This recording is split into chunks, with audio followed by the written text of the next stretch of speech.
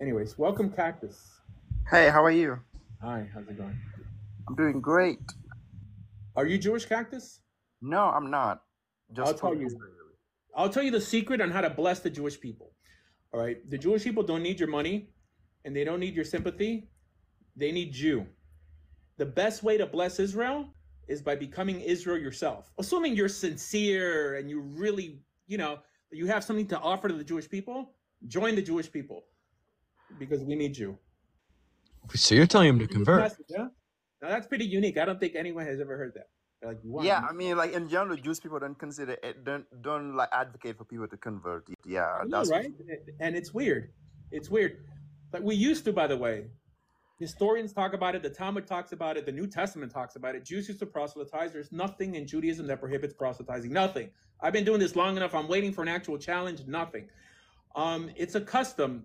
The Emperor Hadrian outlawed the practice, and he said anyone caught converting or seeking converts would be unalived. And our host countries didn't allow it.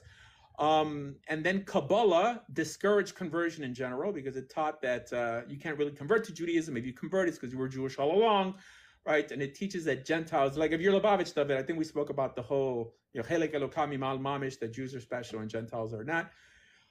So this is why people think that we don't proselytize. There's yeah. no obligation. There's no obligation for Jews to encourage anyone to consider to look into Judaism. For sure, there's no obligation, but it's not prohibited. Okay, this is Yeah, why Standard says that it might be for you. It might not be for you, but if you're looking for an ethical outlet, consider Judaism. and also like I feel like also like Judaism also should be like very easy for people to convert because I feel like there's a barrier. A lot of people have a barrier. Whenever I talk about the Judaism as a religion, they talk about there's a barrier of converting to to Judaism because it take time and blah blah. Some a lot of people say that. Like give you an example. The difference is like let's say like if people want to convert to Islam, they will just stay 3 word and then they convert to Islam. But if they're Christian, they'll usually baptize. If I'm not, if I'm correct, they just baptize and you become Christian. But Judaism, I heard they win a lot of process of have to study a lot of stuff before you become before you become a Judaism, which I feel like it maybe that's the barrier. That's why the Jews like the Jewish community as a religious hasn't grown much in the past 100 years. Here, by the way, I'm not speaking for every Jewish person out there. There's a lot of rabbis who disagree with me. They won't come up here and explain why they disagree, but just so you know, there's the majority of people would disagree with me. I try to debate these people as much as I can. The truth is, there's nothing special about being Jewish. Okay, it's what you do with your Judaism, right? You can be born Jewish. Jerry Seinfeld's Jewish. Karl Marx is Jewish, but they never did anything with it, right? There's a Magen Avraham for the from people out there who says this is why there's a bracha Shelo Asani Goy. That there's no I mean, thank God for not making me a Gentile. But there's no bracha like thanking God for making me Jewish because you have to work on truly becoming Jewish, even though you happen to be born Jewish. It doesn't come easy. So this is why conversion shouldn't take long. If it's easy to be born into the system, it should be easy to convert, right? Why? Because being Jewish doesn't mean anything. It's what you do with your Jewishness. Now that you're Jewish, what are you going to do, right? Are you going to learn Torah? Are you going to do acts of kindness in the name of Judaism, right? Live a Jewish life. That, people could be born Jewish. It means that it doesn't matter on how many Jews you have. It's how many people actually live out their religions. But sometimes when you make it difficult to convert, it pushes people away to such an extent that they become Muslim. I met so many people that, they've been discouraged from becoming Jewish instead of saying, it's going to take a year, just wait. And like most people will wait a year, but sometimes they won't even give you a time, and you can't date. Like you can't date, you can't do anything but wait. And then how many times, like, have you? By the way, I converted to Judaism 25 years ago.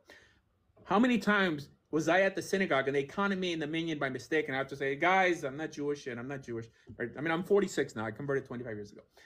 And it's frustrating and it's quite emasculating, like if you're converting with the family, right? I mean, I converted when I was single, but like your wife's there, like viewing her husband as a second class citizen, and it's like, my gosh, it's.